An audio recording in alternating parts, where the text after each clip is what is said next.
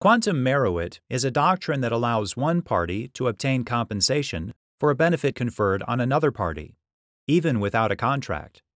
The goal is to prevent a party from being unjustly enriched by another's efforts. In Feingold versus Pucello, the plaintiff attorney argued that he deserved restitution for work done for a potential client who went elsewhere for representation. When Barry Pucello was in a car accident, a coworker referred him to a personal injury attorney, Allen Feingold. Feingold made an appointment for Pucello with a doctor he knew.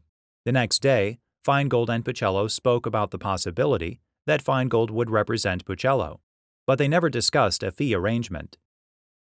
Thereafter, Feingold began to work on Pucello's case. He took photos of the accident site, got the police report, and obtained an admission of liability from the other driver, although he still hadn't actually met Pucello in person.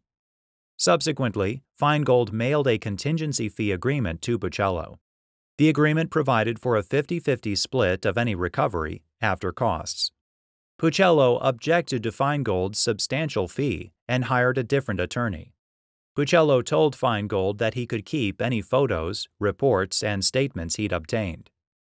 Feingold never forwarded his file to Pucello's attorney. Feingold sued Pucello in quantum meruit, seeking compensation for the work he'd done. A board of arbitrators ruled unanimously for Pucello, and Feingold appealed to the Philadelphia Court of Common Pleas. Following a bench trial, the trial court found for Pucello, holding that the parties never entered into an attorney-client relationship. Feingold appealed to the Pennsylvania Superior Court.